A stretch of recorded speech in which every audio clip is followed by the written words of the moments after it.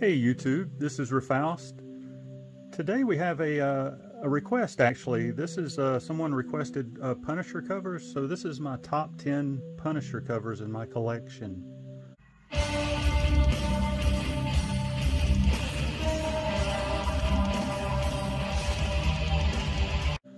We have an honorable mention here.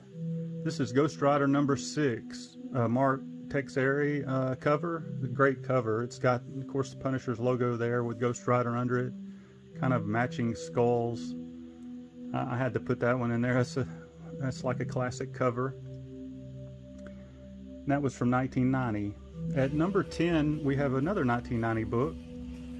This is Punisher Armory, and this is a great Jim Lee cover. This is kind of this cover is like the weapons of the Punisher. It was kind of a special comic back in 1990, and this is a great classic Jim Lee Punisher cover. So had to include that one. And number 9, we have a 1980 book. This is again a classic Amazing Spider-Man 201. This is by John Romita Sr. and it's great, like Bullseye with bullet holes, and Spider-Man and Punisher are fighting side by side in this one. And it's again a classic cover, so I had to include that one in the top 10. At number 8, we actually have kind of a newer book from 2009. This is Punisher Volume 8. This is a Dave Wilkins cover, a great cover. This is a weird story, kind of where Frank Castle dies and becomes Frankencastle, like a Frankenstein. But I thought that was a pretty cool cover, so had to put that in the list. It's one of the newer comics I own, actually. At number 7, we have another 1990 cover. This is Ghost Rider number 5, another classic Jim Lee cover. Ghost Rider fighting Punisher, and anytime Jim Lee draws Punisher, it's a classic. He's a great artist, especially back then. Anyway, that was number 7. Number 6, I mean, all these are classic covers. This is from 1980, another 1980 book. This is by Frank Miller, Captain America 241. I mean, that's that's a pretty awesome cover. It's one of my favorite Captain America covers. It kind of shows the brutalness of the Punisher.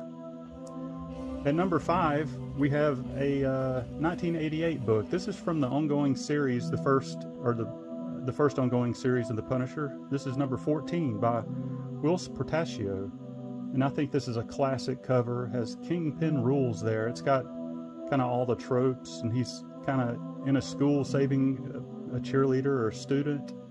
It's a great Punisher cover. He did some really good work on that run. At number 4, we have from 1989 Punisher War Journal number 7. Again, Jim Lee had just everything he draws, and this is Wolverine against Punisher, the classic cover, one of my favorite covers.